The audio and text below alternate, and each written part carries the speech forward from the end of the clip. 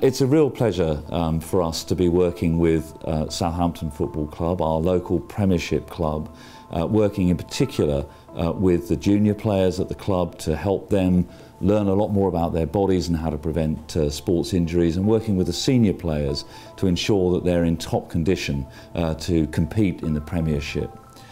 It's a great example of the way in which we all the time are looking for ways in which we can bring the science and discovery from our university to benefit in our local community and to benefit more widely. Work in the university has been excellent, very beneficial for us. We have processes, we have ways that we audit our results, and the university brings an academic robustness to it.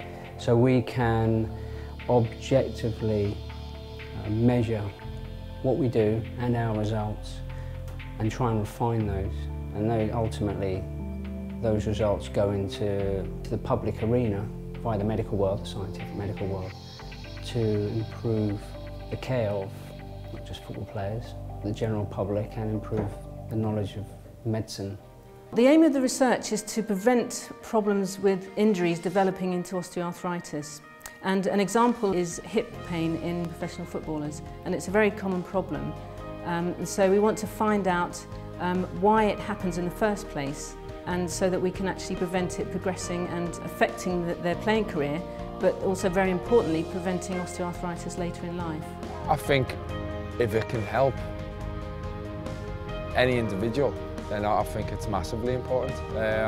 Obviously I didn't even know how good I could be physical-wise until I was 27, 28, and if I could have had the treatment at 13, 14, 15, then I think it would have helped me massively. So yeah, I think it's massively important, and it'll improve so many people's chances of succeeding. In the biomechanics lab here we have a Vicon motion capture system which we use to analyse the players' movements as they walk up and down and perform various tasks in the lab. So we attach reflective markers to specific locations on the players' bodies, and then we have a series of cameras set up around the room that then track those markers in 3D.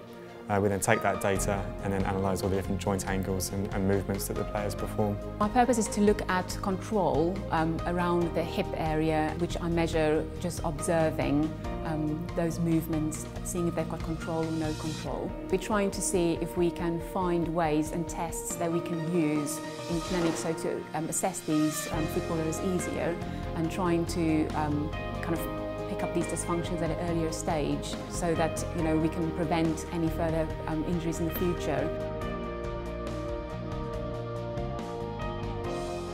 This is a centre that involves 7 universities. It's the first of its kind in the UK, in that it brings together experts in osteoarthritis as well as sports medicine and sports science. I think the University of Southampton have been superb for trying to care for footballers. If they can get a chance to help fellow professionals, I think it'll be only for the good.